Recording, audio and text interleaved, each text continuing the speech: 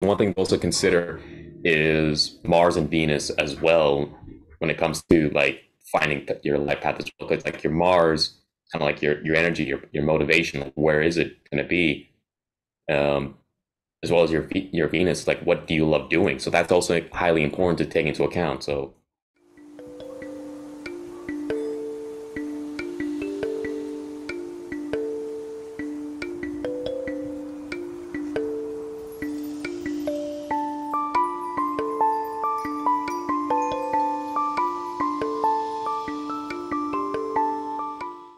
Hello, welcome back once again. We are going to be talking about our favorite topic, and that is astrology. We're here again with Nick Taimurodo, and I know we've been, doing the magic series, but we are shifting gears just to, make it interesting and whatnot. So today we are going to be talking about life purpose and how you can find that in your chart. So we have decided that we're going to go ahead and share about our own our each individual life purpose here, and share our own charts. So we will get right to it. mm-hmm. Yeah, so yeah, when it comes to life purpose, that's usually a question that most people are going to be asking a lot. Like, what's the purpose of life? Why am I here? This and that. And even without astrology, we're constantly told like, wait, what do you want to do when you grow up, right? So obviously, there's so many things that you could possibly do, and each individual has their own constitution, their own dispositions to what they want to do, and sometimes it, like may not even be matter of want. It's just what you're might even be capable of. Some people want to do this, but they really need to be doing that, or vice versa. Mm-hmm. Yeah. And when people start getting into astrology, they'll start saying, oh my God, so many answers here. And absolutely true. And you can derive practically everything from your natal chart. The only trick is knowing how to do it. So what we're doing here is, we're going to be, yeah, like Crystal said, we're going to be taking apart natal charts and seeing how exactly do we derive from that. Because everyone's chart is going to be different, right? Like there's always going to be these nuances that's going to mean different things for different people. Yeah, definitely. Yeah. So, yeah, I will bring up my chart to start. And we'll go from there. And even and like I always said before, like, and I've said it multiple times now, mysticism should be the first thing you should learn before you start getting into occultism. And yeah, knowing astrology is one of the most basic things, and especially if you're going to be implementing magic in your life, knowing how the stars have set you up and knowing how to use magic in conjunction can take you leaps and bounds forward. Mm-hmm. Yeah. Definitely. That is like one of I think the most helpful thing that I ever got out of astrology thus far is like just it's confirming like all the things that I knew in my heart that I'm here to do. And then it like pushed me to like step out of that comfort zone, because that can be part of it too, is like, for instance, um, your comfort zone is that south node. Mine's in Aquarius. And you want to like move towards your north node with your life purpose. And mine's in Leo. And so that's like being in the spotlight, being on, or what did I say? The North Node. Yeah, the north node is in Leo. It's being in the spotlight and being on stage. And, that's, for me, that's been like, kind of like stepping out of my comfort zone. Even just doing these like, podcasts, I guess you could call them, is kind of nerve-wracking even still for me. Yeah. I know you just said it, but right there, having the North Node and Leo doing these shows, whether it's podcasts from before or even these shows right now, and also bringing in your comfort zone from there yourself, no, from Aquarius. I mean, given the nature of the things we're talking about, so whether it's astrology, whether it's magic, whether it's these, well, whether you want to call them new or maybe very ancient but simply forgotten healing modalities with electromagnetism, that's what you're bringing in from your south node and then putting it forward into the spotlight right here on these social media platforms. Yeah. Yeah, definitely. And then like it being like right on that cusp of the 6th house, that's Virgo's house. That's the hermit. Mm-hmm. So I'm way much more comfortable just like, hermitizing and not putting myself out there. But knowing astrology, I if I want to have expansion and growth, I must move into that Leo energy. Mm. Yeah. Oh yeah. Yeah. So yeah. So a couple things I also want to bring up too, just so the audience knows what we're going to be talking about. So when it comes to like figuring out life path, as we were just talking about the North Node, so we're going to talk about the North Node. So like Crystal said, this is going to be pretty much your destination, and in a sense, like that's where you're essentially meant to go to. We're also going to be talking about things like the vertex, your midheaven, as well as talking about how even the combination of both the signs that they're in, the houses that they're in, as well as the aspects that also come into play that will help you determine, the more specifics. Because, people can have similar placements, but could have, maybe not necessarily radically, but it can still have different purposes or paths in life. Yeah, they're going to be similar things that can still make sense in a chart, but still, it's like finding these specifics for the individual is pretty much the goal of this episode. Mm-hmm. Yeah. Yeah, so that's kind of, simply covers the south node and the north node in my chart.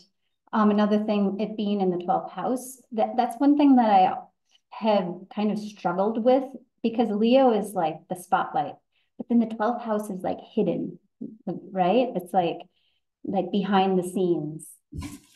So, but it's also that spirituality, and that's kind of what I feel drawn to, is like bringing the spirituality out into the spotlight, my own spirituality. Yeah. Yeah. So for one of the things I've seen, when it comes to the sign of the North Node, that's kind of like this is, you just kind of generalize, because sometimes these things, when you're looking at this, it's kind of like they seem a little bit interchangeable. But the sign that the North Node is in, I found, is usually kind of like, how are you doing something, or like what it is you're doing. The house is like oh no, hang on, sorry, I messed that up. So the sign is kind of like the theme. Yeah, the house is the environment. Yeah, the house is like, how are you doing it, and then you couple that with the midheaven is kind of like the theme, where are you doing it. So say if we look at the midheaven, here's in Taurus. So yeah, in Taurus. So midheaven in Taurus. So that's all pretty much be your career. Mm-hmm. Taurus can also be, Taurus would be like art. So you have music, you have Taurus would also be things with like on the physical level too. So you have a crafting jewelry, right? Mm-hmm. Nice. Mm-hmm. Yeah, and then Venus is up there too. Yeah, which that's Taurus's ruling planet. So that also is the the music and the jewelry. And I've known, even as a little girl, that music is going to play a huge part in my life. Like I've just always known that. Mm-hmm. And then she's got Mercury there in Gemini, in the 10th, which is the ham, the super well articulated hams, prepping beautiful Venetian jewelry and playing beautiful, high-speed, well articulated piano. Oh yes. Yeah, and Oh, go ahead. I was going to refer back, and then if you so with that in mind, now suddenly rewind back to the North Node and just and keep the and remember what we talked about. So 12th house. So while there's difficulties in the 12th house, yes, but it's also connected to the spirituality, the mysticism, the occult, the hidden things in life, and then bringing them out into the spotlight, hence back to the shows, and then reconnect back to the South Node and what she's bringing into the spotlight. Right. Yep, like the health, because it's, both Aquarius and the 6th house are, kind of those, alternative medicines, I would say. And then bringing it out to share with humanity as like an act of service. Oh, yeah. Another thing to also look at, I think at least when you have it set up here, it's not showing right off the bat. But even another thing to keep an eye out for is the aspects of the North Node as well. Oh, yeah. That will also play a part. Maybe I'll put those on. I know I normally don't look at those, but yeah, that's very important to consider. So yeah, by the way, we use astro.com, and you can put the South Node, also known as the descending node, on. You'll have to click that on, otherwise it won't show up. And then aspects are down. Let's see, where are the aspects? To all planets, right here under aspects. You just put to all objects, or you can do to the lunar node. I think that will show to both nodes. Yeah. And eclipses, huh? Yeah. Let's see.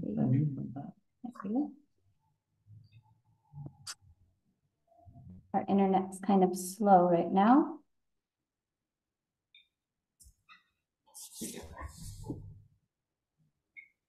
Three centuries later. Yes, Mexico. Yeah. Mexico for you. Okay. There was something I wanted to bring up too, but There we go. No, it's something else. Okay. Slowly loading.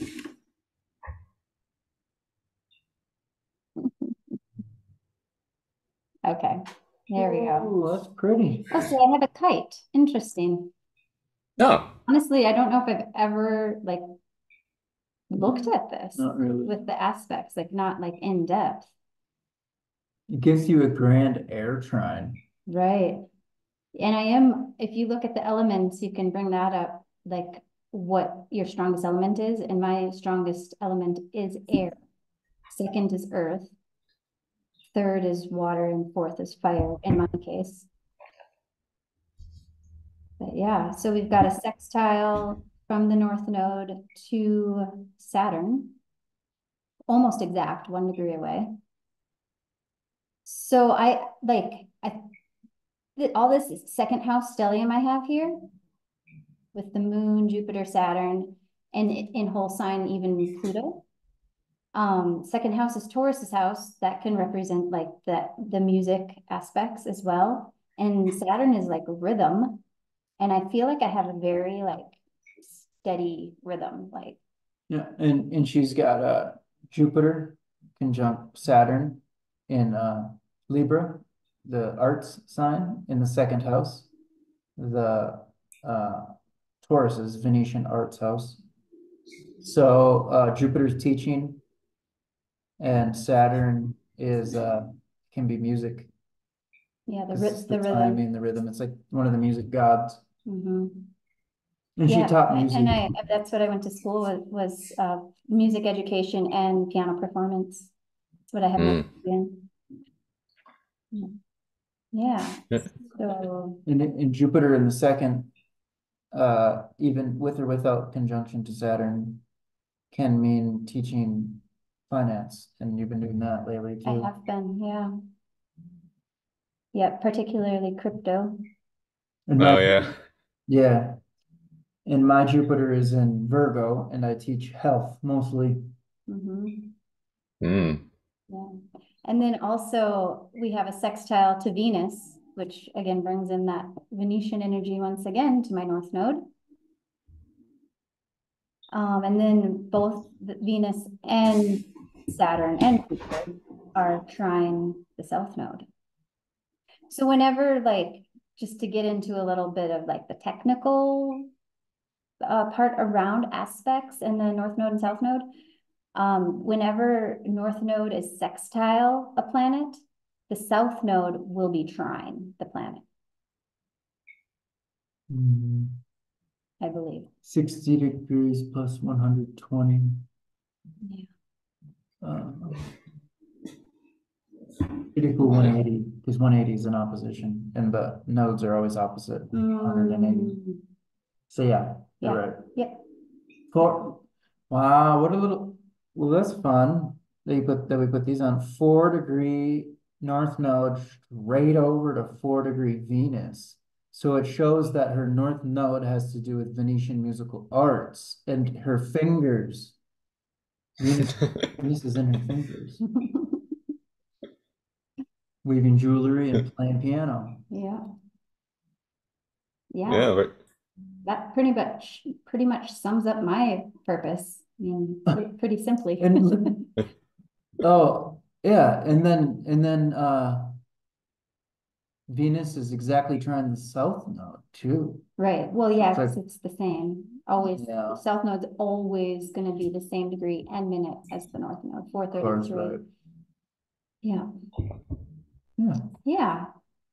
So, and then as far as the vertex goes, because I've never really considered that in life purpose. What would That be is- your that- interpretation? Well, fifth house, that's like the creative house.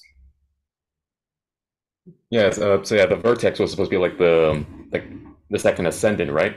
Yeah, so it'll be kind of be. Give me a moment, I can find my words.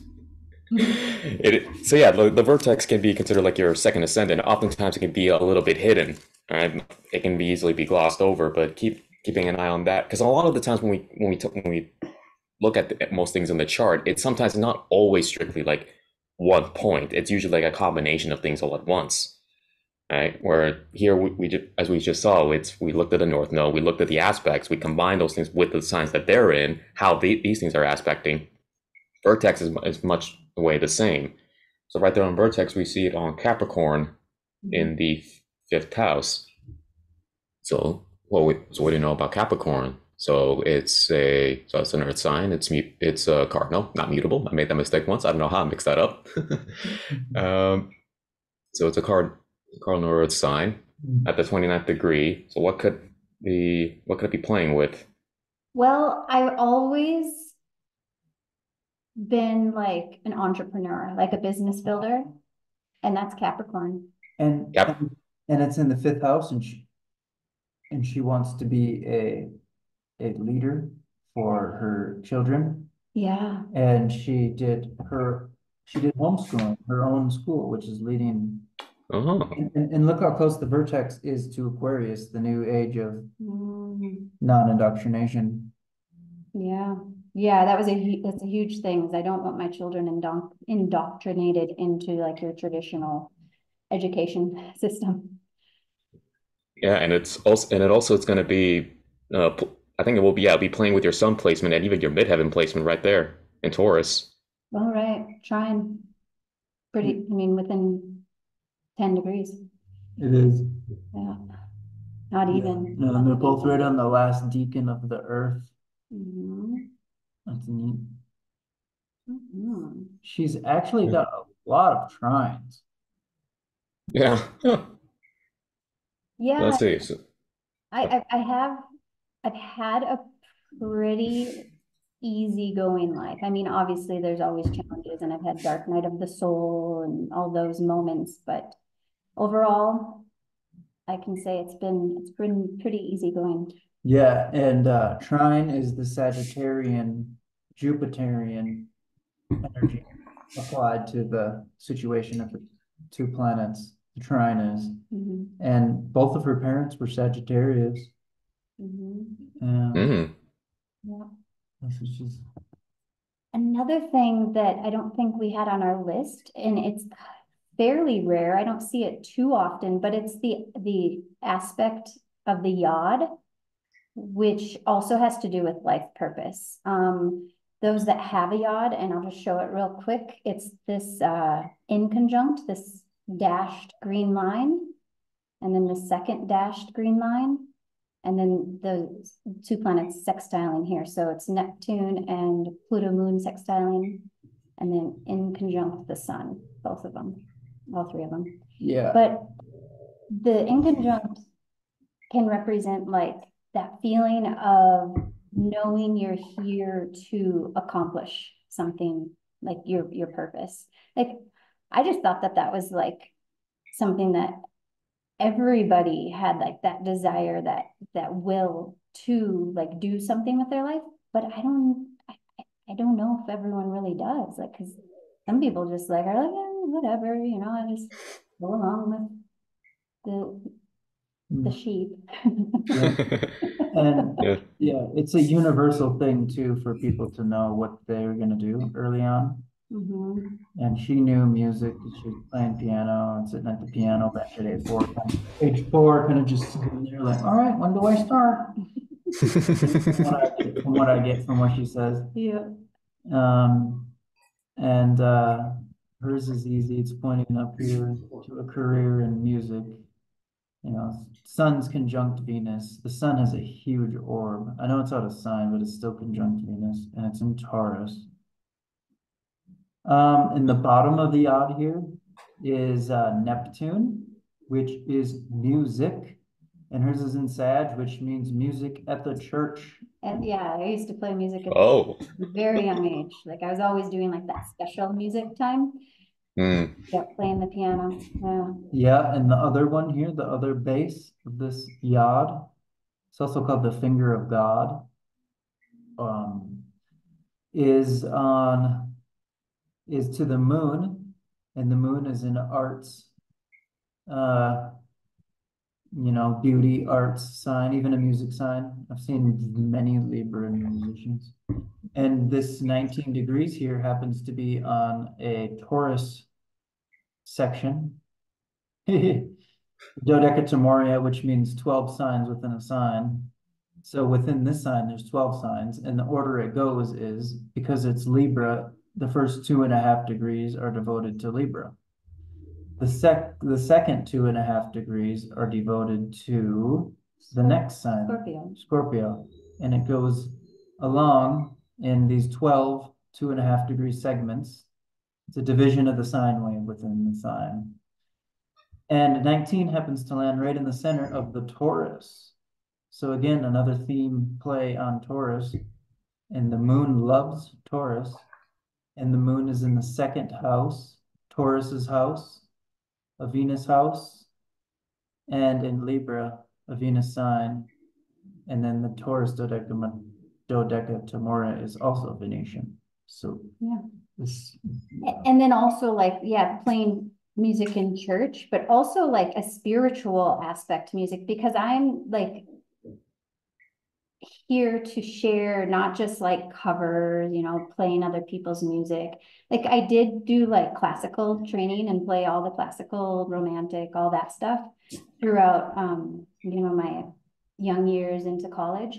But then I hit a point where I started like tuning in to source and creating my own music. And it's like a spiritual thing for me. I'm just getting truth bumps right now, thinking about it. Yeah. So we've done for a while sound bowl, singing bowl sessions, and flute healing, and some vocals. We've done that for a while. So she's already, not even that you want to do it, she's done it. And and I guess like Neptune, Sag, over to here, the moon could be like, you play with an emotional and Plutonian powerful field, because you do. And then it goes right up to here, perfectly to the sun, exactly tied to the MC, which is the glorious career in music. Yeah. Yeah. One thing, go ahead. I was going to say nothing I wanted to add in as well is even Chiron. That can also play a huge role as well. That's what I was going to I'm say glad you too. mentioned that. I wanted to mention that since the beginning, but I was just waiting because Yeah. they're all their turn. Yeah. Yeah. So in relation to Chiron, in my experience, it being in Taurus, like I've always loved to sing. Like I know that I have this voice within me, but at the same time, I have this like my throat chakra is like it's gotten a lot better, but like I have this, I've had this tight throat and like this no confidence in my voice, just thinking it didn't sound right. And that's that Chiron in my throat. Yeah, that would be Chiron, Mars, Yeah, that too, Mars. and the fact that the sun it has an opposition to a retrograding malefic in a malefic sign, and the opposition is tension. So, but it's mostly, I would say it's mostly the Chiron. So you're definitely right. And then I'd say secondarily, Mars would probably add some. But I think that could, even though it's in like its sign of detriment in Taurus, Mars is, I still feel that that can gives me that drive. Because if I didn't, perhaps if I didn't have that there, I would just have given up on singing altogether. I wouldn't have that passion behind wanting to sing, perhaps. Yeah, Freddie Mercury and Michael Jackson have Mars and Taurus. They may have it in the second house, one of them. But yeah, and there's another musician I found too. And second house being the Taurus house is also the throat. And you have a ton of energy. Your whole life is devoted to the throat, neck energy. Saturn retrograde in the throat too would add tension. And then Jupiter and Moon could just add a lot of energy to your throat. And then Pluto, it's not really in there, it's close, but that would add to it too. Yeah. Oh, and another thing, and then we can move on from my chart. Saturn is also mastery. It can be restriction, but it can also like create a mastery wherever it's placed. And I've put in my 10,000 hours plus in playing the piano. So I can say I'm probably a master at that. Oh yeah, absolutely. And even in magic, I think I may have mentioned this at some point, but when using the powers of Saturn, it's well, Saturn can be used to restrict because when it's used to banish, it can also be used to break restrictions. Saturn, so Saturn is oftentimes is a teacher, just teaches a different way, whereas Jupiter gives it to you right off the bat. Saturn wants to earn it. So once you pass Saturn's exams, and he wants you to pass, Saturn's oftentimes depicted as a villain. I mean, he is the villain, he is the opposer, but he doesn't do that just to be an asshole to you. He's doing that because he wants you to prove that you can do it. So the sun will go, hey, I'm gonna do this, I can do this. Saturn says, no, you can't. And I was like, yes, I can. It's like, oh yeah, prove it. And if you do it, he rewards you. Oftentimes his rewards can actually be greater than that of Jupiter. Yeah, nicely put. Yeah, this is beautiful. And it has to do with time too, because Saturn's the god of time. So it takes time to master something. And it's trying my Venus. So another Venetian thing there. Wow. Whoops. Yeah, so Friday. Born on a Friday. Freya, the goddess of Venus. Oh, look at that. That's another thing to consider. The day of the week too. Yeah, definitely. Yeah. And just today, just this morning, we were talking about this and we didn't really think, I hadn't thought into this at all, but being that MC is the second strongest point after the AC, because 1 + 0 = 1. Yeah, the 10th house. The 10th house, 1 + 0. Virtually 1. Being that my sun is right on the MC, that brings a Leo energy. So again, that's tying to that Leo North Node. I need to step out into that, that limelight. Yeah. As the sun's directly reflecting on I my mean, face. yeah, if you're born with the sun exactly on zenith, sun is your power planet. So yeah, so I guess for the audience, we're moving on to different charts. At least I think we are, but yeah, like while it may seem complicated at first, much like with anything in the chart, it's kind of like take it one step at a time. So start with the north node, see where that's placed at first, see what that plays with, and then start combining it with, okay, we got the north node, it's in this sign, it's in that house. Then maybe you start looking at the MC, look at what's playing with that. Where is that placed? Right, what sign is in? Is it playing with any planets? Does it have anything in the 10th house? And then from there, yeah, you start looking at, all right, so let's take a look at everything that these important points are playing. Of course, you can also start including things like the vertex and the south node too. But if you want to keep things simple and just work from there, start with those two, see what those are playing with, and work from every way from there. Yeah, the vertex, I don't remember exactly if we elaborated specifically on it, but it's a mathematical calculation. It's from the old books. I thought it was a new thing for a while, but from the old books. It's the second, can be considered the second ascendant. And it has to do with the point of destiny. And it is how you look. I remember I took a glance at somebody and I said, Scorpio vertex. Whole chart. I seen it. And I pulled it up and it was Scorpio vertex. And it's calculated. I mean, obviously online, you don't have to do the calculations anymore, which is just amazing. But it's calculated by using the ascendant, the sun, and the moon. Is that correct? I think that's part of fortune, but it's something like that. Okay, right. That might be part of fortune. Yeah. Maybe scratch that. But you can definitely see subtle features of the individual, like the first house. You can certainly see the animal. With Scorpio vertex, you can see a little bit of a bird feature in there. And then you have Scorpio vertex. I believe there's a little bit of eagle energy there. And just to show its strength for you, yours is 1 degree Scorpio, and you don't have anything else in Scorpio. You do have something strong in the 8th, though. Should we bring up next chart next, since we're kind of flowing into that? And he does magic and astrology and all sorts of Scorpio stuff.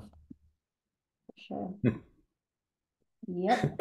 Otherwise, you wouldn't be interested in it, I don't think. So it's the point of destiny. Yeah. There you are. All right. I guess we could have brought it up on our screen. I mean, through that you might want to use your cursor to, Yeah, sure. Yeah. All right, let's. I was actually about to ask first. Let's bring up Nick's chart. Which Nick? I know, right? Yeah. Well, we were talking about you, so. Yeah, another funny thing that we're going to be looking at both of our charts today is I think the moon is on my ascendant and on your sun and moon right now. Yeah. Oh. So. All right. I think this was All right, I'm using a different site here. What one do you use? Astrology. Yeah. We skip between the two, but most of our files are on the astro.com. Yeah, for me, it's the other way around. It's most of my stuff is on Astro Theme. That's only because when I first started learning astrology, I was pretty much using this side, so I just got used to it. Yeah, same. Yeah, then we made the switch, and it was a pain at first because we had 200 people on here, and then switch them. Yeah. All right. Yeah. So, what do we got? All right, so I guess just to start off here, we'll kind of go by this same general pattern. So let's take a look at the north node. And yes, I do have a lot of settings turned on, so you're going to see a lot here. So first thing we're going to look at is, right here, my north node. So this is going to be in Libra and in the 5th house. So what do we have with Libra? So what does Libra do? So Libra is, cooperation, partnerships, right? Could also be with books as well, right? Because libros as well. Library. Yeah. And also, and here's, I guess, one example of it playing out is partnership. So in this case, we can say, like, I'm doing this with other people. So right here, I'm doing a show with Nick and Crystal. That's one way it's playing out. Of course, doesn't show it on here, but we can also assume South Node all the way back in Aries, and it's directly opposite. Well, maybe not directly, but more or less opposite, right, with my Saturn here, all the way up here in Aries. So I'm going to be bringing things with Saturnian in nature plus Aries going straight here. What else is my North Node in? My North Node is also in the 5th house, so creation. So the one thing that I plan on doing is creating compendiums of knowledge. So that's also in books. Like that's the one big thing I want to get into is creating books. I'm already compiling a huge database of knowledge based around magic as well. Also, it's going to be including other things too, especially things with like either syncretism and astrology as well. So there's creation, companions of knowledge, and then we'll look at the midheaven right up here, all the way up in Aquarius. So Aquarius, again, there's the whole thing of alternative, anything for most things at least. So, or it could even be astrology as well. Can also be as well as rebelling against systems that don't work anymore, or systems that never really worked to begin with, if you want to look at it that way. So what else? So what are these things? Anything futuristic, knowledge, truth, yeah, that type of stuff. Yeah. So now let's take a look at what are these things playing with. So let's go back to North Node here. So these things, so we look at North Node. So North Node's already playing with midheaven directly. So we see right here, it's going to be trying the midheaven. So right now, in terms of my life path, it's really easy to play that in with my career. What else is it playing with? It's conjuncting Mercury.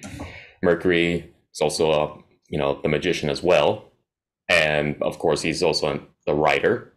So like I said, I was talking about companion of knowledge, so that also involves writing, being a magician as well. That's a big thing here when I'm showing off here as well. What else is it playing with? So let's take a look back to midheaven. I know we're jumping in between here. Midheaven is also conjunct my Uranus. That's also in Aquarius. So, big thing with the age of Aquarius playing on here in my chart. What else is it playing with? Well, also considering where Uranus is. So it's in the 9th house. So it's not just, things on magic. Truth on religion. Yeah. So truth on... and astrological religion. Yeah, philosophy. Yeah. What else is it playing with as well? So this is also be sextiling with my Saturn here as well. So whatever it is I'm bringing from my North Node, shooting directly as well to my North Node, which is also... Okay, go ahead. I just which is also shooting back to my midheaven, which is also conjoining with the Uranus. So there's that pattern playing out. So almost think of it as just how it's flowing, and this applies to anything. So when reading your own chart, try to see if you can find the same things there too, and then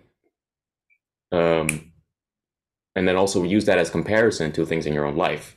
And this is not just life path stuff. This could literally be any aspect that you want to apply it to in your life or see in your life. Yeah, you have to see how it all works together.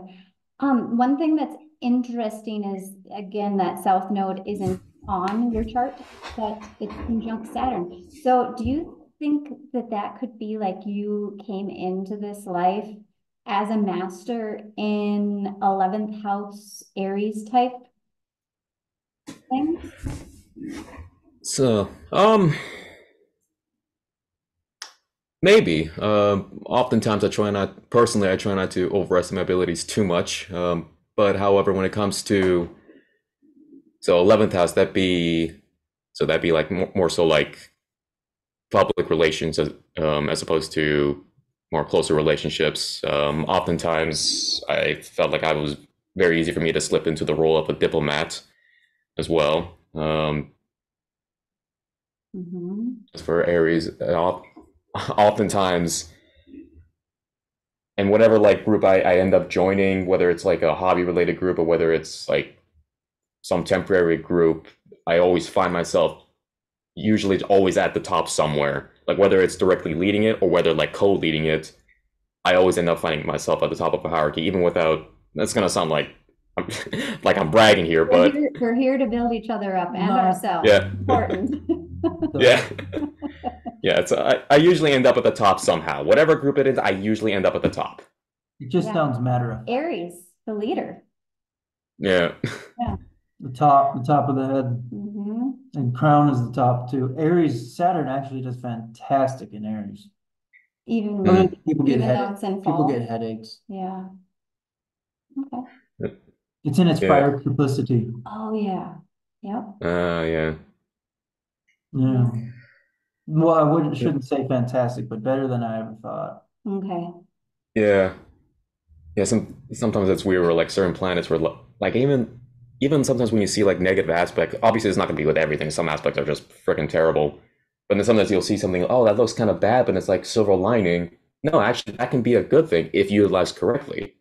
Mm-hmm. Right? It's like I don't remember what specific example I remember hearing, but I remember hearing like having like an opposition between these two planets. I wish I remember what they were. Where just like, yeah, at first glance it looks bad, but it's like, well, no, not really, because you have these two opposing energies. When they're utilized correctly, it can actually make something extremely good. Yeah, it may have some challenges associated with it. However, it is however the results they can bring from it. So it's much like in the same sense of like striking flint and steel. Like, yeah, there's that clashing, but then in turn you get fire, and then in turn you can light a campfire, and now you can stay warm, or create light in the dark. Wow, that's a perfect analogy. Yeah. Mm-hmm. Is that Saturn we're talking about? Just anything. Yeah. Yeah. Any hard seems placement to or be whatever. a challenging placement. Yeah. It's true. Yeah. Oh, another thing. We heard, Pluto is your purpose. I think we heard once, because it's your passion and it's your soul. Mm.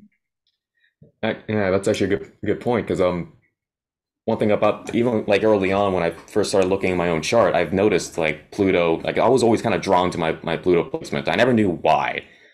After a while, after looking, it's like, well, this thing has a lot of positive aspects. No wonder I was so curious about it. Now, the thing is about most modern day astrological calculators here, is like this one, is that for some odd reason that despite being out of element, it still shows up with trines. Like say, for example, here you see Pluto and it's trining my Mars and Venus. Now, unfortunately, technically it can still sort of count, considering how Pluto here is on my 0th degree in Sagittarius. Normally, this would be an out of element trine, so meaning the trine wouldn't count, which can kind of suck, because sometimes some people will look at their chart like, oh, look at all these cool trines, these cool things, but then what they may not notice is that they're out of element, so those trines technically don't exist, right? Or at best they'd be very weak and barely there, that it's kind of like, instead of having like a full glass, they just may have like a 1/10 of a glass. Mm-hmm.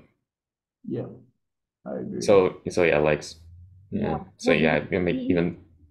being that it's at 0 degrees, that's a very strong degree too. Yeah. So I've noticed as well, like I've noticed like, oh yeah, like I've noticed when I read up about the Pluto, Venus, and Mars trines, I was like, oh yeah, I do kind of see them in my life. But then later I discovered like, oh no, they're out of element, they're not real trines. It's like, oh shit, they're like, dang. But then it's like, hang up, I'm still kind of seeing them. Yeah. I mean, sure, I guess they're kind of there. They're orbiting. No, it's true. It's only a 3-degree orb. It's very tight. Mm-hmm. Yeah. So I had those playing along. And also now, so back to relation of the midheavens as well. I also have Pluto second in my midheaven. All right. So that also plays into the occult aspect, playing into my career. And also the fact that it's on 0th degree, but that there's that gateway, so it's bleeding, still has a bit of bleed through from Scorpio on the way back here, but also it's bleeding into heavily. Well, of course it's going to be it's on the 0th degree of Sagittarius, so Sagittarian mystic aspect is still played into it too. And what do I constantly say? Be a mystic first before you become an occultist. I mean, I studied syncretism since for hell, like 2015, 16, one of those 2 years. So I've been learning how to be a mystic for years on end, and it wasn't until way later that I started becoming more of an occultist. I mean, sure, there were some things that I thought I knew about magic, some things I probably learned, but like it's not really any different than what most people usually pass along. But it wasn't until way later that I properly started learning. Oh, so this is how you actually do magic. This is how you actually do it. These are the rules. This is what you do. This is what you avoid doing at all costs if you can all help it.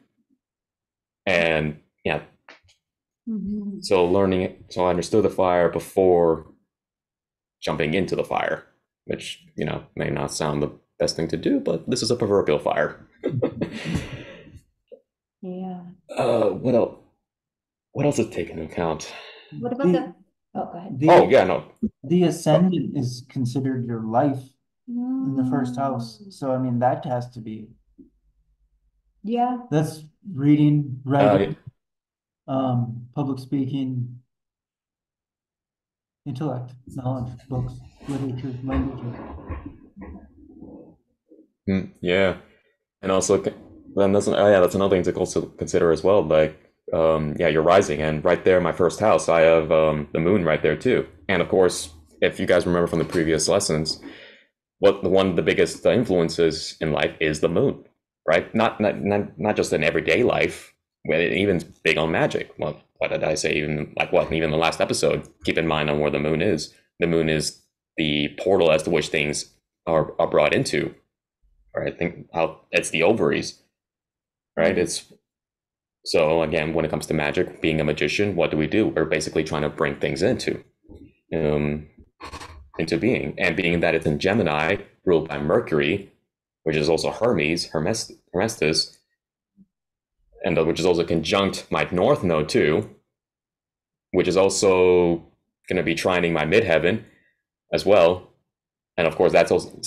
You see what I'm talking about even before things start to flow. You start seeing these other connections too. So even if you may start with the North Node in the midheaven, you start playing around with the other things too as well.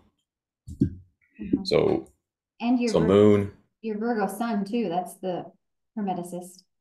Yeah. And that too.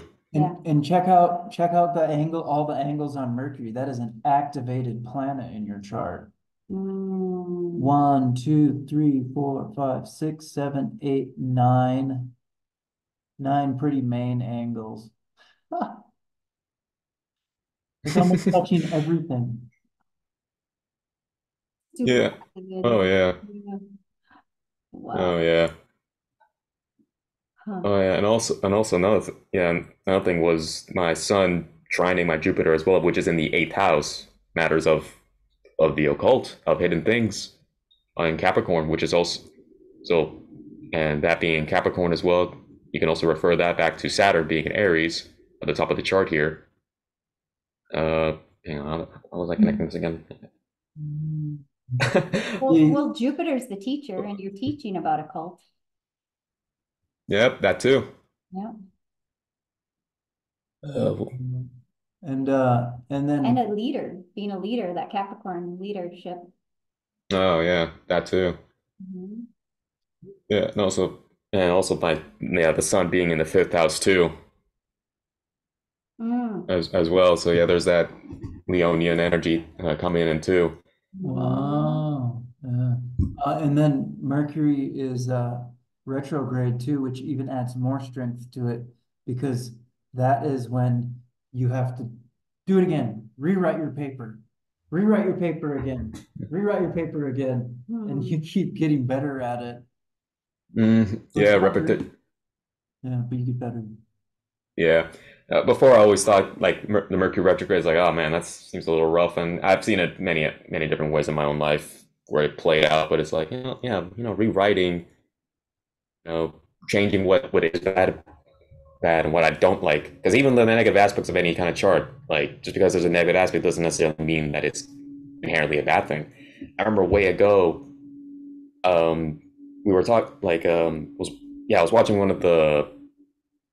I forget which one it was, whether it was something on the Academy or whether it was like one of the podcasts. I forget which one. Like Chiron came into focus, And yeah, Nick, you were talking about the Chiron placement of someone, and I remember coming to the conclusion where it's like, where like knowing where your Chiron is and being aware of it can actually change it from being something very detrimental to suddenly being turned into a positive aspect. So it's not necessarily like always going to be like a wounded healer of a sort, but in turn can turn it into the healer instead of being the wounded. I think that's how I was placing it or thinking of it at the time. Yeah, Definitely. sounds right. But Sounds right, something like that. If Yeah. I said if you're conscious of it, you won't let it harm you. Yeah. Utilize it. Like Crystal knows she's got the wounded healer in the music sign. Yeah, my throat. So I just have to Yeah. keep pushing forward and Rather than And just sitting there sing. saying, oh, my throat's horrible and it's just random and it just happened to me and this, that, and the other, and it shouldn't be like this. It's not fair. Yeah. You get humbled by his heart. Yeah. Yeah. Oh yeah, and also having Chiron conjunct North Node as well. Yeah, reading. So yeah, having that North Node conjunct. So yeah, that can also mean being a healer as well, and also considering magic can be all encompassing, right? Like I guess that's another thing to also consider having, because having Jupiter in my 8th house, that's expansion. Like it's very generalized, but it can go anywhere. Coupled with the very airiness of Gemini, and also that being in Libra as well, so that's still expanding everywhere. As well, Chiron being there as well could also mean that, because healing magic is a thing. Granted, it can be one of the more difficult one, but that is also possible, using magic to heal. Magic is not just all about just simply bringing more love in your life, bringing more money in your life, bringing this, bringing that, but it can also be to change things, as in like changing a health condition to heal a health condition. Like I guess I could still bringing things in. Yeah, it's a mystical placement, star or whatever. Asteroid. Asteroid. Whatever you want to call it. It rules Sagittarius and Virgo. And Virgo is like the Hermeticist, which is definitely crosses over into magic. And then Sagittarius is like divination and the Holy Spirit. Yeah. Oh yeah, and my son in my 12th degree, a Virgo as well in the second decan, which can be related to either, depending on which system you use. Before I thought it was like kind of one and the same, but it turns out they're two different systems. I forget what they were called off the top of my head, but both are related to Capricorn. Either it's like the decan of Capricorn or decan of Saturn. Mm-hmm. So there was that there was one with that mastery coming in as well, because or even authority, and also I was gonna say something, but Saturn has to do with the occult and magic. It really seems like it, doesn't it? yeah, in many ways it is, because like especially when we talk about the magic circle, like that, every time you reference a circle, that is Saturn, that is Saturn's ring, that's the authority. And when we do magic, we're going to talk about this in a later episode, but the importance of the circle is reason why we draw a circle and we stand into it is because we are standing in the authority of Saturn, but we're also being in the becoming the sun as well, because the sun is in the circle. Well, even look at the symbol of the sun as well. Like, what do you see? You see a circle. Right in the center, you see a dot. There's the eye. We're standing right in the middle of it all. And if you want to think of it in a more syncretic sense, so Jesus is the sun. I mean, Jesus is also Jupiter, but Jesus is the sun. Christ is Kronos. Kronos is Krishna. Krishna is also Christos. Christos is Christ. So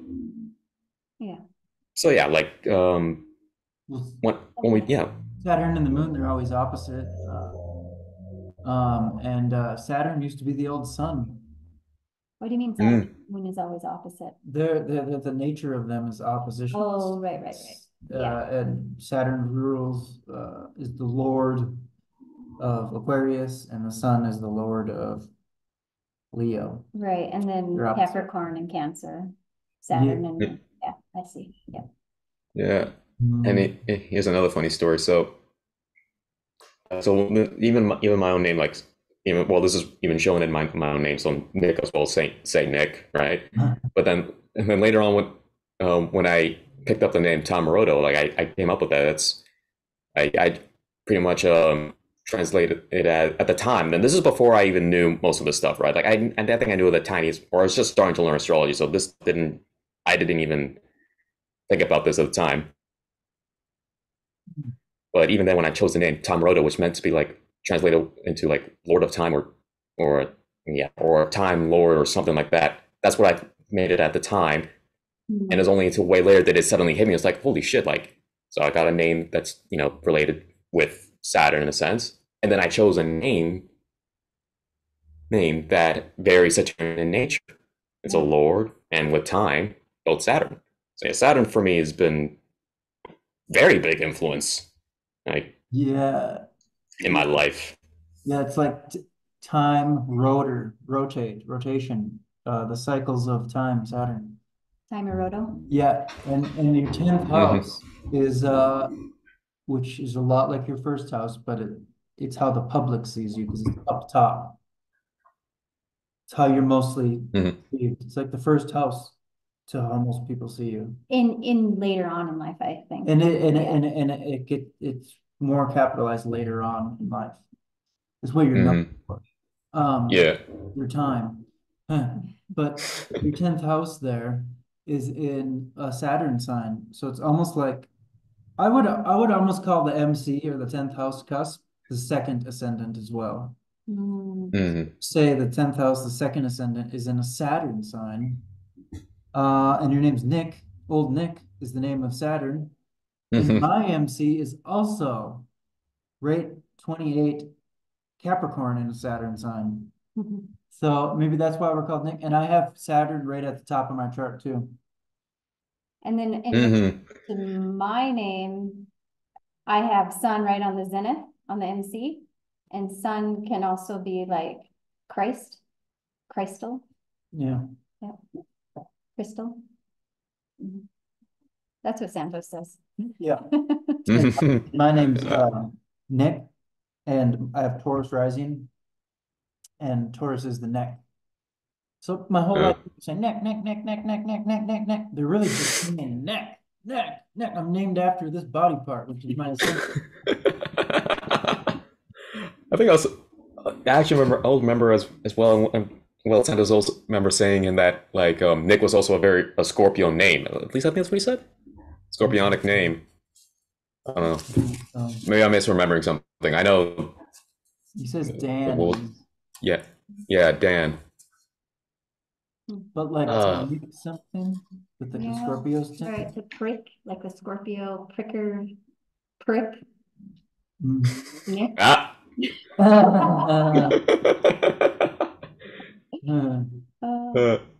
really shining in.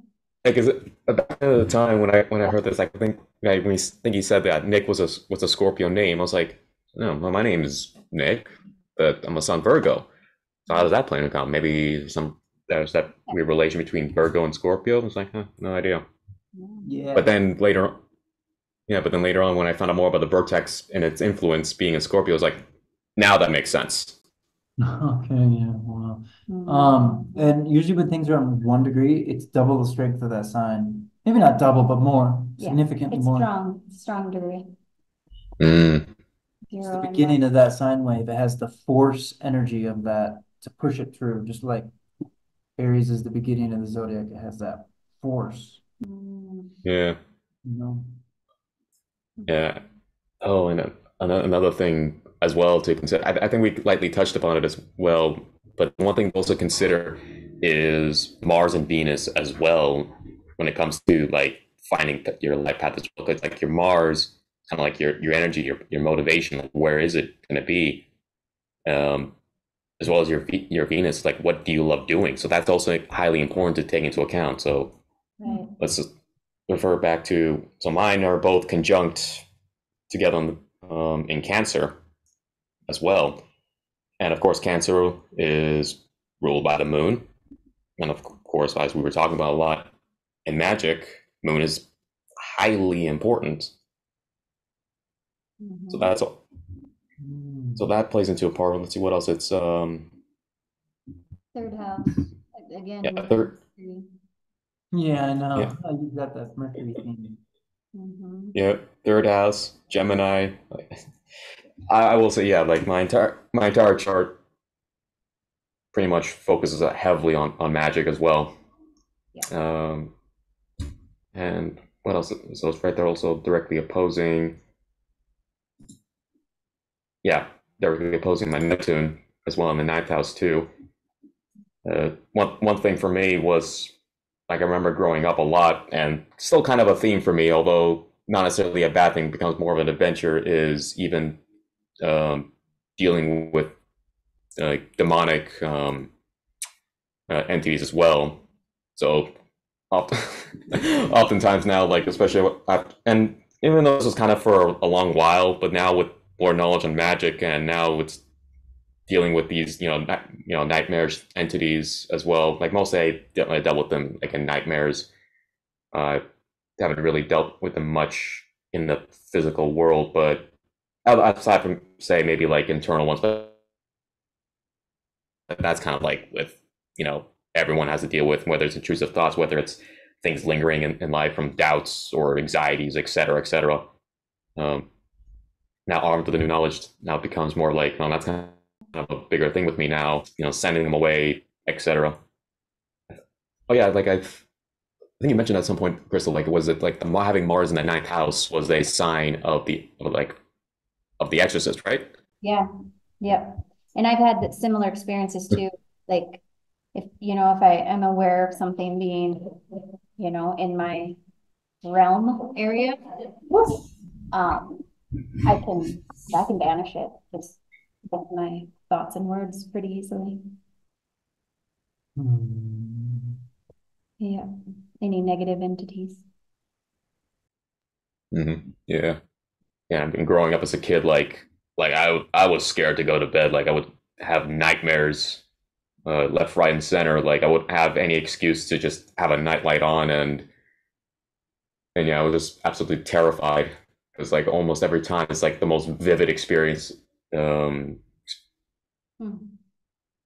most experiences.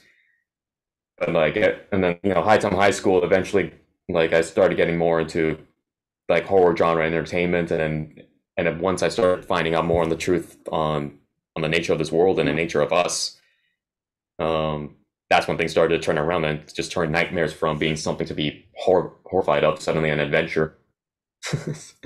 Wow. So I ended up just grabbing my fear by the horns and taming them. So now it's like, oh, well, yeah, if someone has a demon problem, having this opposition between Neptune retrograde in the ninth house against my Mars all the way in Cancer, having that opposition is what I suspect was a big cause of nightmares. Yeah, it's about that. Yeah, and Neptune being in Capricorn also probably contributed to that. But once I started to utilize turning around, where it's now instead of me checking under the bed, me checking under the bed for monsters, now it's the monster check under the bed for me. Awesome. Wow. Another thing I noticed, have you looked into that palace in Scorpio? Pallas Athena. Click that. Here we go. That would. I remember looking into part of your magic. Oh, go ahead. It's like the goddess of wisdom. Yeah. So wisdom and magic. Yeah, I think so. Yeah, having Sun sextile both Pallas and Jupiter, that would make sense.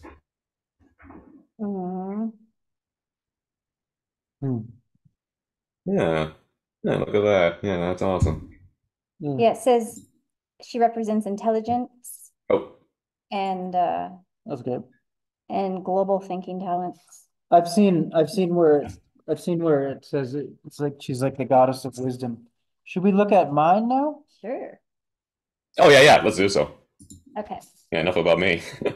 Oh, that was good. I mean, are you? That was deep dive. I like. Are you good? Like, did you share everything you wanted to share?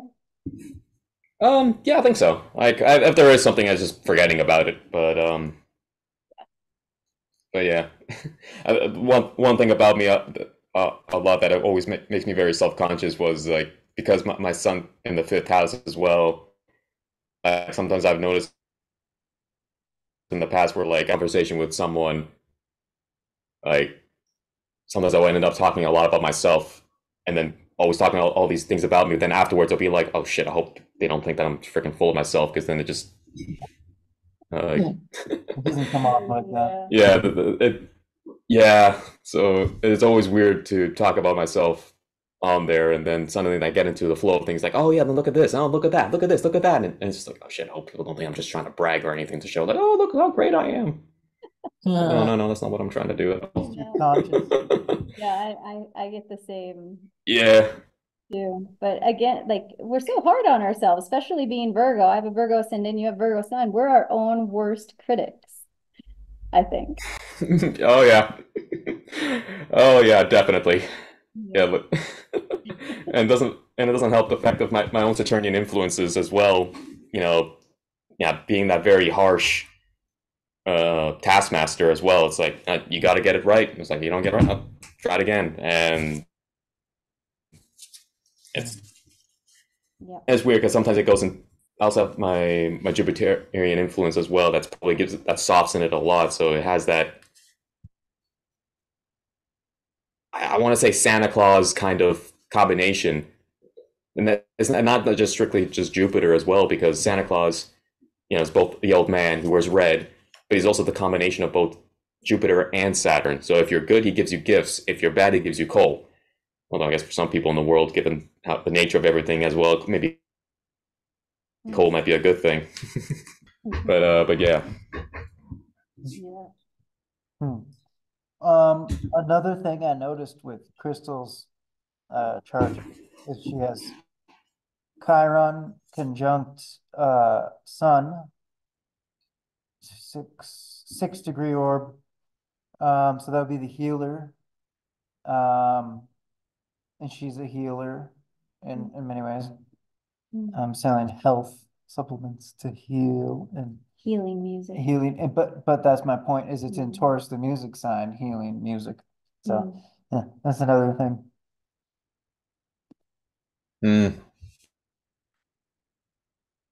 Okay. Oh yeah. Wrote oh yeah, we mentioned flute as well. This is Gemini as well. And Gemini on the on the Taurus field is the hyperbola, and of course it's air. I mean, what goes through the flute? Air. Yeah. Yeah. I think I wanted to bring that up, but yeah. That's funny how that works out. I'd maybe thought about that, but just as a passing thought. Thanks for the reminder. No problem. Yeah, I hope this. That's a lot of tabs. I know that's my Virgo. What's that? A lot of tabs. But each one has a very specific purpose. Right. Okay, here's next chart. Cool. Oh, that's loaded, so. Yeah. Okay. All right, so let's start off with the North Node. Where are you at? There you are, all the way up in Capricorn. So that's so Capricorn, right in the ninth house. I mean, that's already syncretism. That's already astrology. That's astrotheology. So, astrotheology. Yeah, astrotheology, and then your MC is, and that's almost practically conjunct. Not conjunct. It's close. Yeah, 30 degrees North Node, 14 degrees. No, 28 degrees MC. So again, not necessarily conjunct, but still it's the same house. And what else is there in your MC? Connected to your MC? Oh, first, hang on. Let's see what the North Node is playing with. So North Node is playing with the Sun. At least it looks like it is.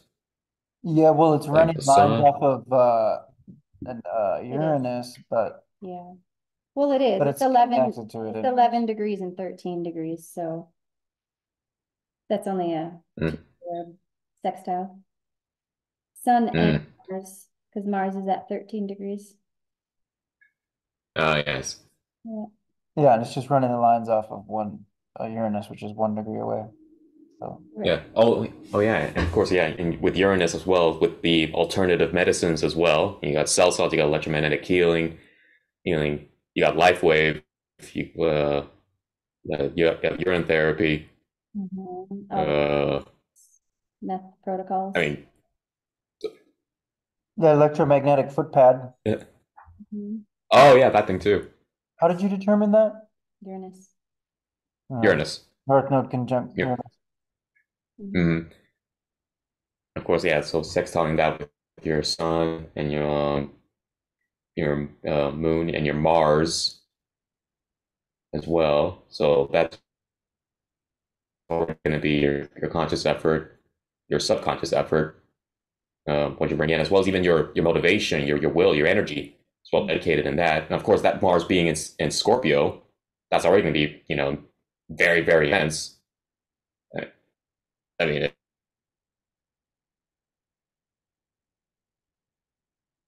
it's already evident in your so all the way back in Cancer, so watery, very soothing. All right, so yeah, so the South Node, so what you're bringing in as well. So I mean, it may be in Cancer in the third house. So already with the communication.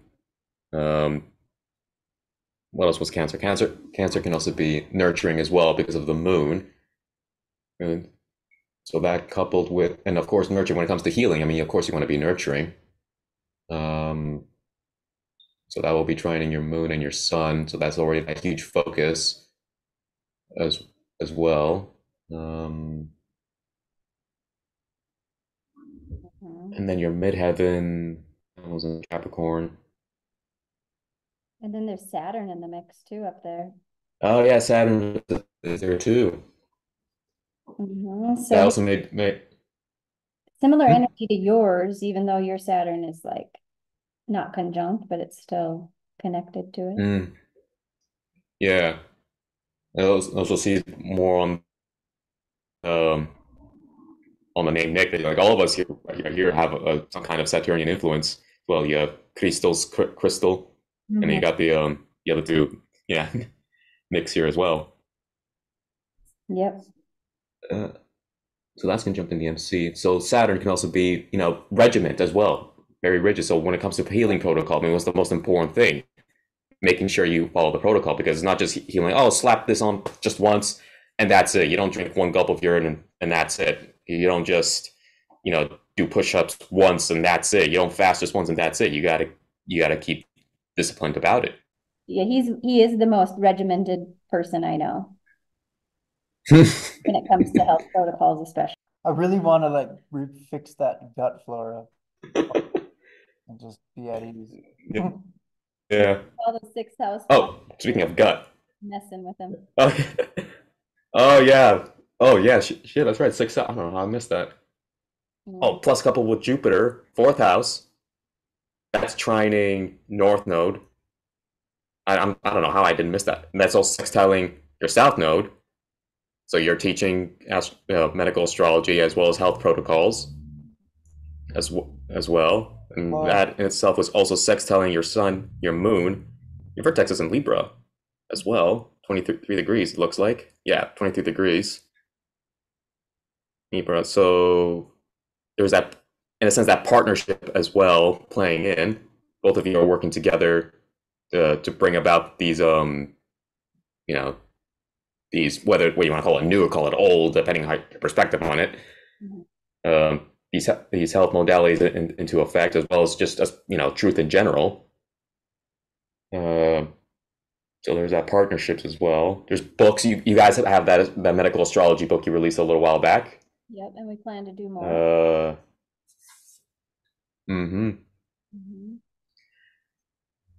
So and that's also in the 6th house, so health related things. Yeah, his whole. And where's your Chiron? Chiron's all the. It's all health. Yeah. Oh yeah, and Venus being in Virgo as well. So that's your what you love doing. Yeah. So service, And then teach what else? No, Virgo. Teaching. Jupiter. What else is? Yeah. One thing that going back to like life purpose, Nick has the Taurus ascendant, and when he's played music like on and off his whole life. And then when we got together, it kind of became more of a focus. Because her sun is 24 and her MC is 24. Yeah, right on his ascendant. And she puts Venus in my first house, so she activates that music sector. Oh yeah. That's another thing too. Like when you meet particular people, your purpose can be activated. Part of your purpose. Yeah. Yeah, absolutely. And especially more so like both in relation to my chart and I guess even Nick's chart here because it's vertex. Yeah. So the vertex being in Libra, which is also partnerships as well, that can also be a very big activation point for anyone that could have that kind of placement. Let's see what's in the 7th house. 7th house is Mercury. That's also Sagittarius. That is also Libra as well. So that also has a passive influence, if not a big influence, on that partnership aspect.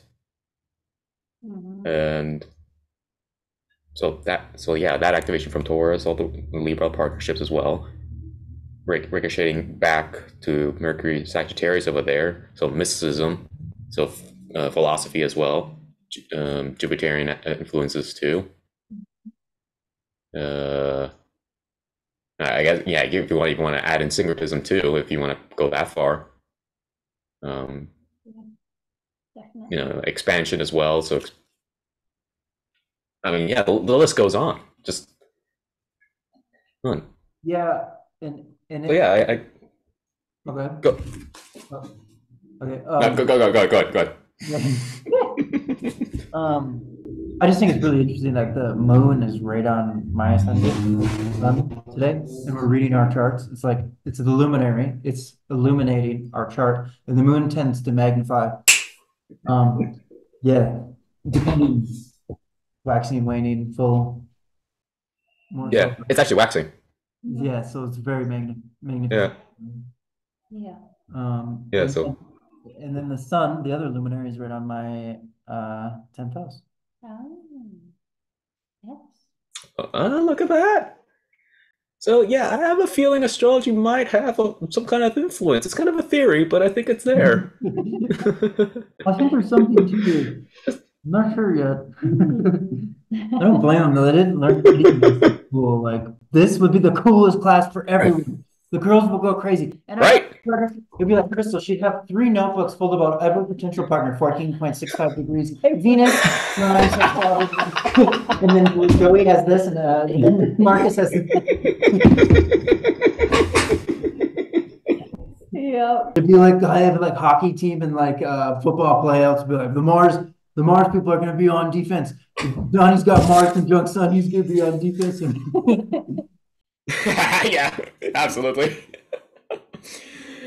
Oh god, yeah, man, I really wish I learned this stuff. Cause even in school doesn't help the fact that my Mercury was squaring off my Jupiter, and the fact that I have Moon and rising in Gemini. I was fucking, my attention span goes everywhere. If it doesn't have my interest, it's gone in the next 5 seconds, or I'll just zone out completely. Like I remember just going through class, just like daydreaming. I think this is where I passively learned the ability to put myself into a trance, where I would just put in earbuds and going through a class, or even when we're told to do an assignment, I would just sit there and just gaze and just completely trail off to whatever fantasy land that I was thinking of at the time, or literally anything that caught my interest. And only in times where I actually wanted to learn something because it was actually something useful that it ever keep my attention, right? I know, and all these occult students and syncretists, they have the same thing. I was crazy lost in school. Yeah, so just not paying attention, missing out on key important details, not doing assignments because you're sitting there gazing and just okay, and then the teacher will come along and is it's been 30 minutes, you haven't even been done. I was oh fuck, so I'm still thinking. Okay, I'm writing, see, okay. and then and then anything comes with anything with like, and then so you fast forward to things to places where like you're actually learning. So the signature mechanic, for example, yeah, that was I was hyper fixated on that because that was stuff that was actually useful and actually interested in. And you know, same thing with like anything else, whether it's other things online where like with videos regarding to astrology or astrotheology, et cetera, et cetera. It's like, yeah, I was hyper focused on that. Like, wasn't the only way. I mean, the only way that I would get distracted is if there's something that caught my eye and I get sidetracked from there, and then just go down rabbit hole after rabbit hole after rabbit hole. That's like the only way that can get this distracted on that end. But yeah, Yeah. yeah, like Yeah. If Yeah. I had like stuff like this in school, man, we would be all over. I think everyone. I was always that perfect student. I think it was my Virgo rising. If you have South Node in the third house, your early education is diminished. mm, I have, but you didn't. But I mean, yours maybe not been diminished. You just didn't have great focus. I didn't learn anything. I wasn't present the whole time. yeah. For me, I think it was my Mercury squaring off my Jupiter. Both, you know, and yeah, considering Mercury was retrograde for me, that's where my attention span was kind of really fucky, and that's not even counting. Well, I mean, okay, that's also in conjunction with the Moon and rising in Gemini, that Mercurial, airy, Mercurial, or not Mercurial. Well, yes, God damn it. Your Mercury retrograde. Well, I was gonna say Mercury, but then I started saying Germany. I was like, what the fuck does Germany come from? So Gemini, that's where it happened because I was Gemini, Mercury, and there's Germany. Oh, okay. Gemini going all over the damn place. Doesn't help the fact that Mercury's retrograde. Also in Libra, so that's Yeah. Yep. Because her Mercury's strengthened by the cardinal 10th house, And it's in Gemini. in conjunct Venus. And Mercury would be your lower early on mundane education. Yeah. Is retrograde, so maybe that's what disrupted your early education. And yours is in. Yeah, I was just dreaming about philosophy the whole time. Yeah. Oh yeah. Yeah, for me it was actually stories. Like I'll just make up stories in my head. And Libra,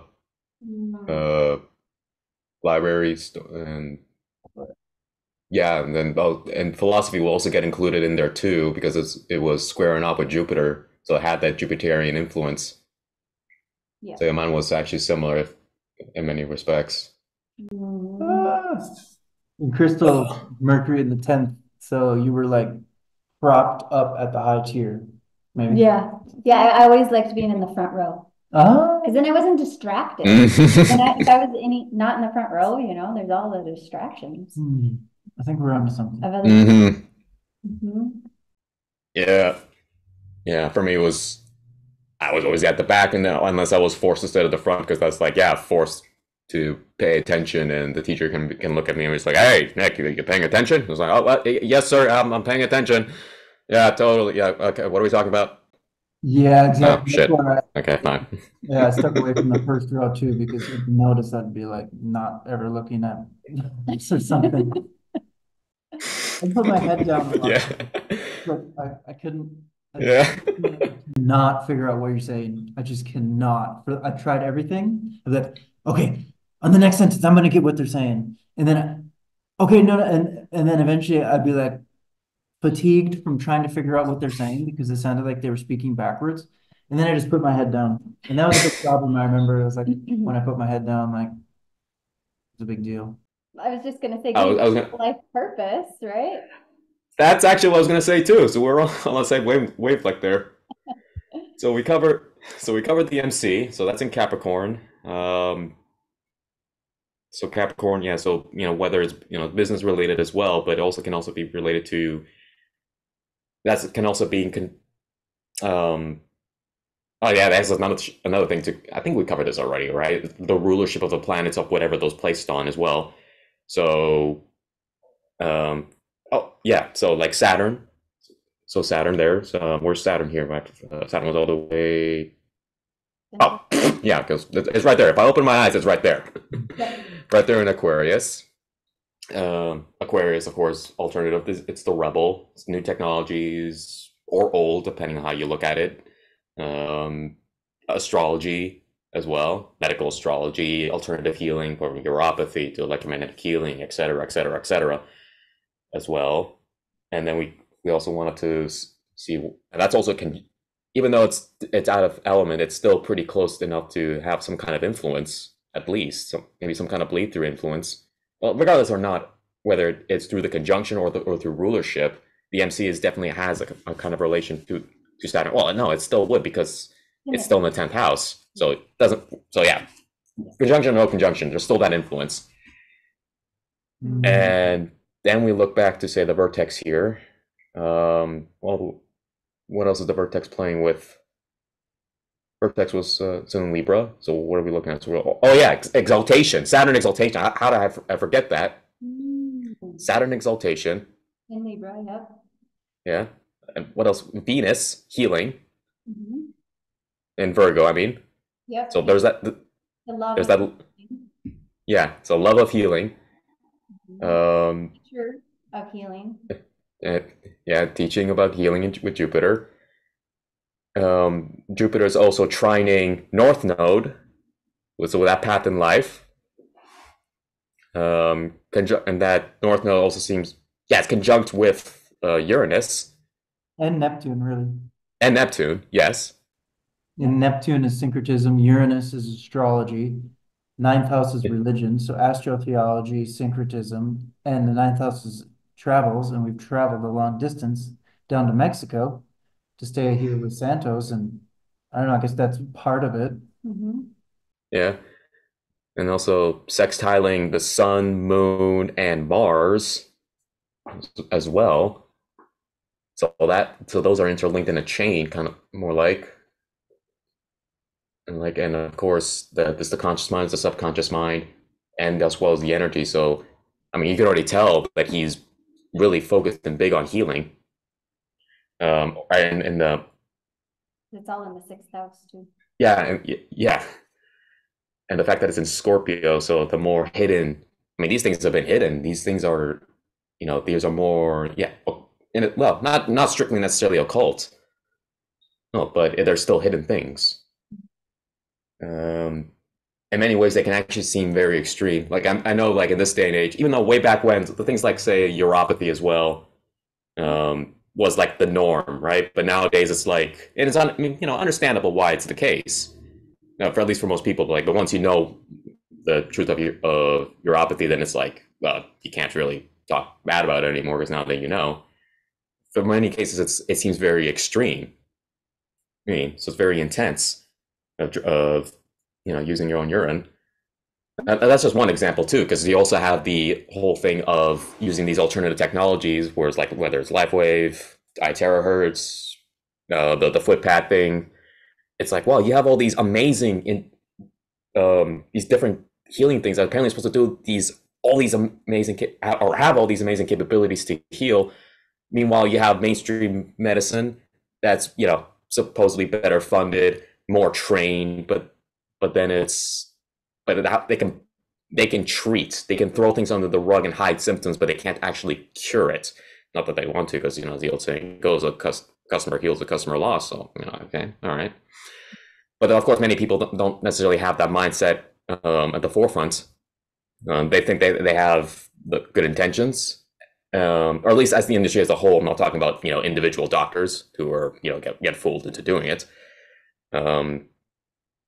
But even still, there's that extreme aspect, that intense aspect of suddenly like, oh yeah, you have that issue that your doctor couldn't heal you for the past 10 years. I can heal that in a month, and lo and behold, you do.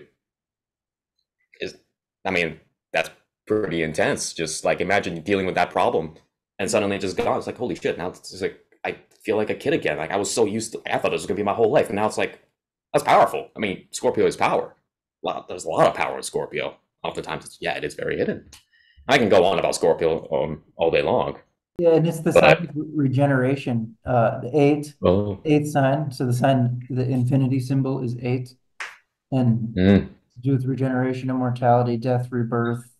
Your cells die, they rebirth. Um, that and then the moon is extreme, and the moon's there. hmm And then like Vertex, you said in Libra, Libra is the sign of urine therapy because it's the kidneys. Mhm. hmm But a very Yeah. beneficent. Yeah. Oh yeah, your moon and sun are also conjunct too. So there you have a yeah, you got a new moon there. So that probably plays a part in stuff, at least really when it comes to hidden things or even, well, because it's behind the sun, it'd be a waning new moon. Yep. But so yeah, many ways you can view it as, say, banishing or putting away like the mainstream um, modalities that don't help at all or help very, very little. Maybe once in a blue moon, it might help someone, but may or may not, maybe with some caveats there, here and there. But you're, you can, and this can be viewed as, banishing that ignorance of the hidden things and bringing them to light. Mhm. Yeah. And then waning new moon is the best time to detox. Mm-hmm. That's all I do. Oh yeah, that's true.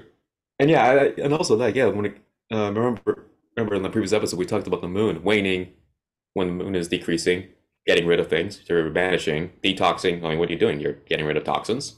So yeah, you're banishing, and of course, waxing is for bringing things in, and knowing what, and as we talked about in the law of polarity, knowing how to push and how to pull is going to be very vital, um, in being a magician as well.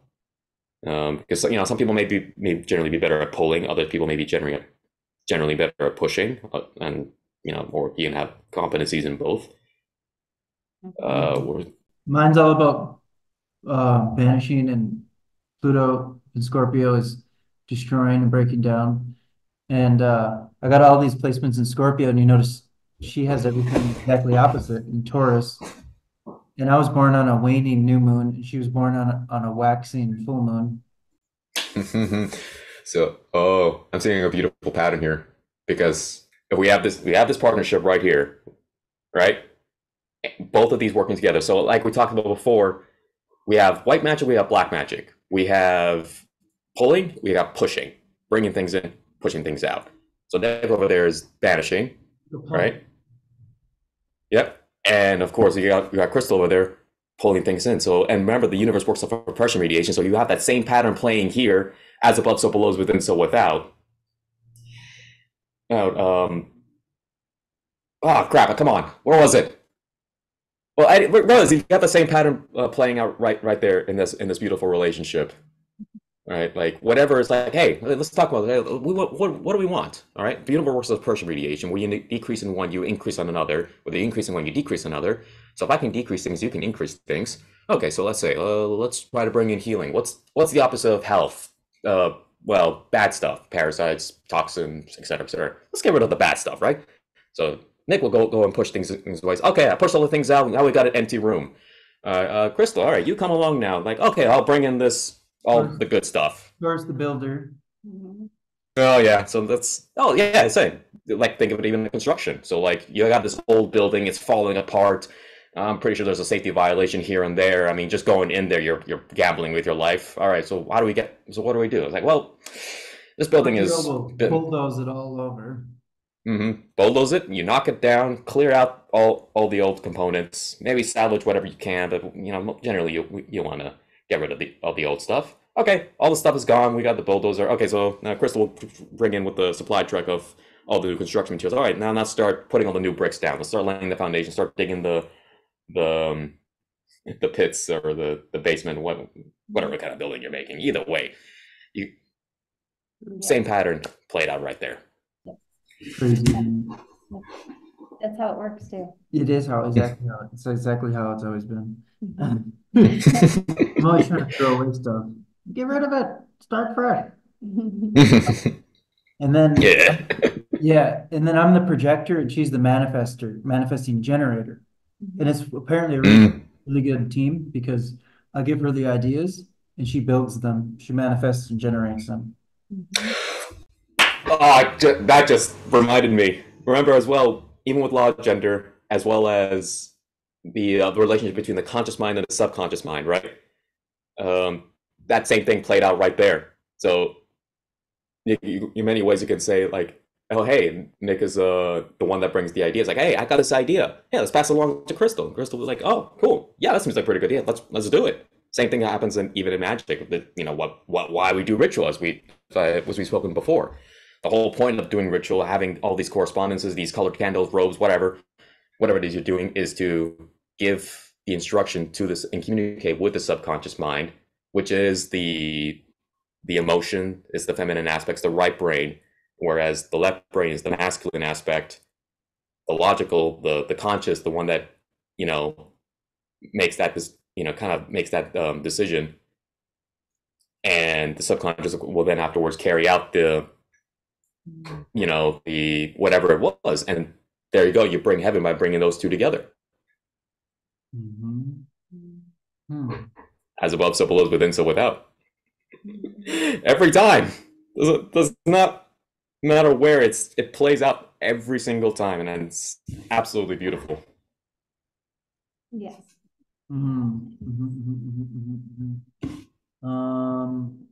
Oh, and then another thing we're on opposite too is I was born on Tuesday, a Mars day. Oh yeah. Which is the Friday, the Venus day. Mars and Venus are opposite, boys and girls.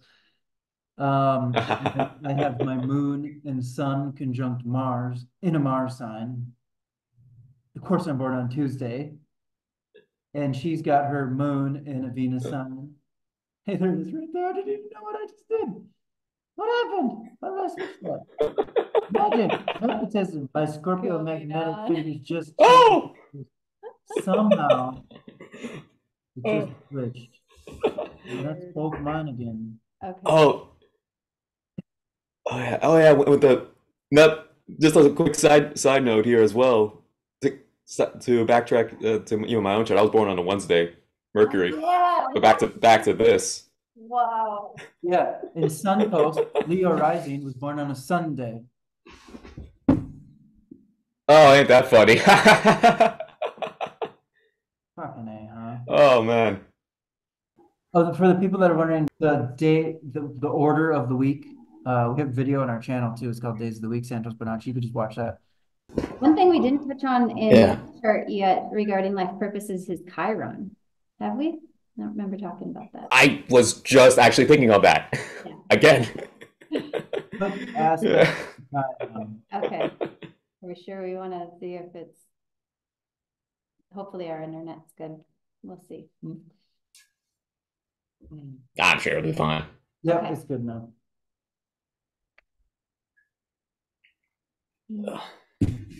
Oh yeah, but what I was gonna say earlier, like, once again, this only just proves. I mean, there's probably loads of other things we can already look at. But for any doubting Thomases out there that think that it's just a spiritual New Age belief system, or something to that effect, well then start looking at these things, right? Before you start knocking down on astrology. Think it's just some hippy dippy belief system that maybe I guess teenage girls do in high school just to for dating or whatever. Like, try actually understanding it first, then you'll see how things start to change, because it's not a belief system, because your belief is not required for astrology. It's much like a language. You just need to know how to read it. Yeah, at first it's going to look very complicated. I'm sure anyone can recall their first time looking at their natal chart. I remember mine looking at the whole chart and being like, what the hell is all this? What is this wheel? What are all these symbols? What are these lines going across? Yeah, it's going to look very complicated. But once you learn how to read it, then you'll start to see, like, holy shit, there's actually something to it. Now, of course, there's more to it. Like, oh, hey, what is a day? Well, I mean, how can that influence, what my life is or who I am? It's like, well, sure. I mean, the day can, but there's more to it than that. It's not just your sun sign, as most people usually get stuck on. There's also your moon. There's also your rising. There's also your planets. You got your aspects. You got the houses, right? And all things in there in between as well. You also got the Chiron. You got the North Node. You got the midheaven. and how all those things play together. Of course, there's other things that involve too, like you can go into numerology as well. As we were talking about the days, so you had Sunday, Monday, Tuesday, Wednesday, Thursday, Friday, Saturday. Hey, what else? Even the birth time too. We're born during the day. We're born during the night, right? Which actually goes in line with the houses as well in the rising. And of course, even if that doesn't tell you, okay, well, don't think of it as some belief system. It's like, oh, okay, that seems a little weird. It's also the science of electromagnetism. There is a tangible way to look at this. We may not necessarily look at it like that conventionally today, whether it's because it could be mostly because like we just don't have access to that specific technology to read. That's widely available to read the electromagnetic influences, but we don't necessarily need to. Just having the natal chart calculator is already enough, right? Now, sure, if we want to go deeper, yeah, sure. I'm sure someone could out there, if it hasn't already been developed, but probably has somewhere, maybe, whether it's buried or whether it's hidden or not been released, who knows? Someone can invent a machine that can actually read the electromagnetic frequencies that we're being pelted with on a constant basis. Like, again, this also goes back. Astrology does not require your belief to work. It does. It works constantly under the effect. Think of it like this as well. You notice how, when people go underground for an extended period of time, they start going a little bit crazy. Why is that? Well, it could be, it's for a number of reasons. I mean, it's because when we're on the surface, we're constantly under the influence. We're used to that. But when we go underground, we get insulated from that. I mean, sure, there's also things like, say, like the sun, for example. Like we know already, even conventionally in mainstream, we know the sun gives us, different things, like whether it's, vitamin D, we also, from the UV, that already shows like, yeah, we still, yeah, suntan, like people, like everyone knows it. So why the heck can't the others influence us? Sure, it may not always necessarily be obvious, right? I mean, try getting a sunburn from Mercury. I don't know if you can. Maybe if you're very, very close to it, hugging against it, it's like, hi, Mercury. Oh, yeah, it's getting a little bit warm here. Maybe Mars. I don't know if you get close, if you somehow manage to get yourself close enough into the firmament to get to Mars, maybe you might feel something. I don't freaking know. Definitely the sun. Yeah. I don't think those are hot. I think there's two types of luminaries: the sun and the moon, and the sun's the hot, positive, masculine one, and the moon's the native, cold, magnetic, cool. Yeah. Moonlight makes you colder. That's oh yeah. Yeah, it's warmer in the moonlight shadow than it is in the moonlight. Oh yeah. Yeah, that's another funny thing. How is it that a big rock can suddenly make things colder? Maybe because it's not a rock. Yeah, who would have thought? Yeah, the sunlight's reflecting off of it. Oh yeah, that's a funny luminaries, lumens, loose. That's funny. I remember way back when you're doing the 5-minute medical astrology and you first saw me, you thought I was like, oh yeah, I'm sensing Libra, but you were still trying to pull up my chart. I was like, at first I was like, how are you getting Libra from me? I don't.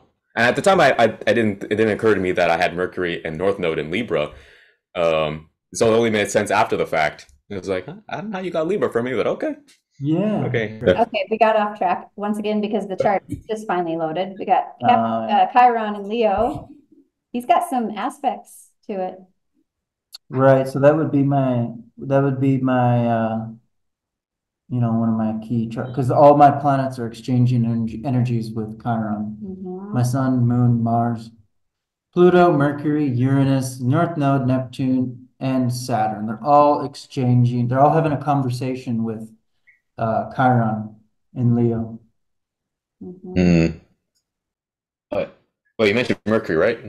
Because you have a Chiron, Chiron trining Mercury too.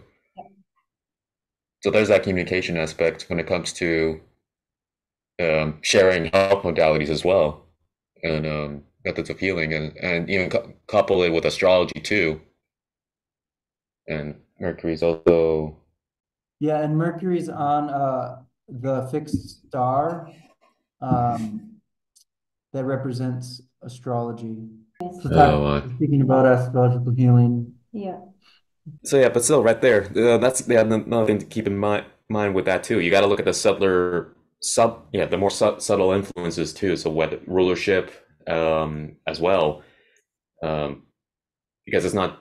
It may seem complicated at first, especially overwhelming, especially to newcomers as well. We're like, oh, I gotta research this, I gotta research that, gotta know all this information just to find out. Well, I guess that's another key thing why astrology is accurate, because we all have unique. So how can we possibly be all unique if it was so simple? Because then we would have people who all do literally the exact same life that may be few and far between.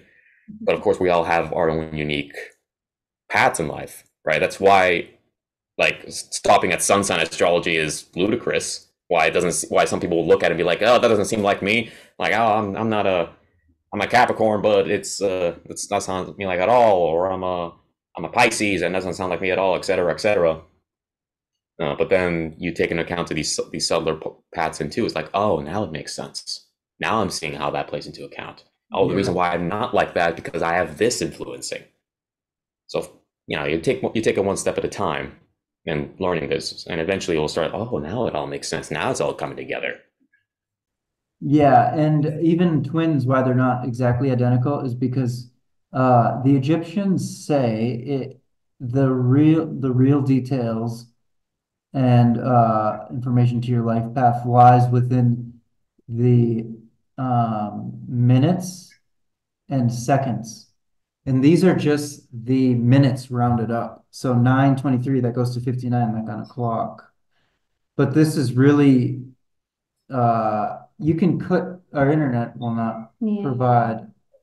But if you click here, additional tables, you can get on all the cusps, because if a person's born even 10 seconds later, all the cusps are moving and all the planets are moving slightly. Not the degrees, but the minutes and the seconds will change a lot. So you can get a whole reading from the minutes and seconds that the planets are. And these are just showing the minutes here. There's 59 minutes in a degree and 59 seconds in a minute. So just one of those minutes there are broken down by 59 parts. Immense amount of detail in there. Yeah. And also, that's not even counting the fact, depending on how far our twins are born, right? You can even have different risings too. And of course, the rising also goes along with the houses. So you could have like a twin that has fourth house sun, but the next one could have fifth house. Would it be fifth house or third house? I need to double check on that. Oh, thanks. Yeah. But they'll have a completely different house. And of course, with that in mind, that whole thing also shifts too. So every other planet, while they may be in similar places, right? Not even counting what Nick just talked about when it comes to the minutes and the seconds, which these things will change too. But it's even the houses as to which these planets are in will also change. Like having Jupiter in your 8th house is going to be very different than having Jupiter in your 4th house or in your 10th house, right? There might be some similar theme, maybe because of the signs of that they're in, but having different houses, that's still a very big influence. Is why it's important to have your birth time and down to the minute too, not just like general. Oh, I was born at 3 o'clock. Okay, were you born exactly at 3 o'clock? Were you born at like at 3:30? Were you born at 3:15, 3:17, 3:45, 3:46? Like what time? Because that's going to be a big deal, because that can even determine whether you're, say, a Cancer rising or a Leo rising, or Libra rising or Scorpio rising. Right? That will change the whole thing. Yeah. And of course, risings, as most astrologers know, very big influence. That first house is a very big deal. Incredibly, for her, hers is 1 degree Virgo rising. She's nice, perfect, neat nails, neat hair. Worked as a waiter, which is the Virgo sign. Waitress. Waitress. Yeah. See, incorrected. Yeah. Yep. Okay. And she's not a Leo rising at all. She doesn't look like it. She looks like a Virgo rising. And if she was born 6 minutes earlier, she would look different. She would act different. She would be putting her hair would be all in the camera. She'd be constantly moving it and be like this fantastic hair, and she'd be a completely different person if she was born maybe even 4 minutes earlier. Yeah. Yeah, it's amazing how that tiny detail, that tiny little switchboard can completely change. It's like for anyone who might be thinking of, say, like even train tracks, right? Where like, yeah, you have all these train tracks all uh, going in different places, but you have these clusters, right? You know, have these stations. They're all, yeah, lined up perfectly, but you have all these switches and levers that change direction. If one switch is flipped, it could make a train go from left to something like going right in a complete opposite direction. And astrology works much in the same fashion. You have one thing plugged in the right in a completely different place completely makes that huge difference. Even in, like computers, oh, even in computers where it's just all ones and zeros, having like a zero be a one in just one random part of the line of code completely changes the whole code. Like, of course, can vary in degree. Sometimes it would be like, oh, like a small difference. Others would be like, it can be from working to not working, or doing one thing to doing something completely different. Mm-hmm. Well, Yeah, and I've well, even seen people with 0.0 degrees a sign, and they're definitely that sign, and they're not the sign before. mm-hmm. So it's just incredibly right when it switches from 50 to 29.59 Virgo to 0.01. As soon as it clicks to 0.01, they're a different person. And how do they look like? They look like the sign they are when they're born, but they don't just take on that shape the second they take their breath and assume their birth chart. So somehow they know, somehow the uterus knows to formulate for the time when they're born. Mm. Incredible. It's an amazing place. Yeah, but this has been so good. Thank you. We'll dive into astrology even more. I'm looking forward to that. Yeah, definitely. Like, there's no way this is the last one. Yeah, sure. Well, we probably are going to go back into magic too, but of course, astrology is the mother of all sciences. So yeah, naturally, we're going to go back to this, right? Like, it's magic is not just correspondences and everything and just doing stuff, but we got to know stuff too, right? Like the life path, like that's going to be vitally important, especially even as a magician, right? Because knowing where you're going to take your life, maybe what kind of magic should you focus on? That will be big. All right, that will definitely influence it because it's not just about getting what you desire. Sometimes it's getting what you need.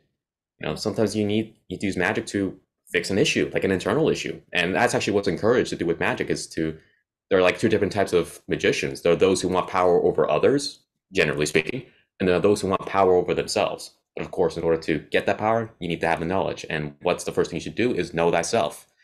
So knowing this vital science is going to be important. So yeah, it's not always about doing stuff, it's sometimes just knowing stuff. So be a mystic first. Perfect. Thank you so much for being here, and thank you all for listening. We will see you next time. Many blessings. Thanks.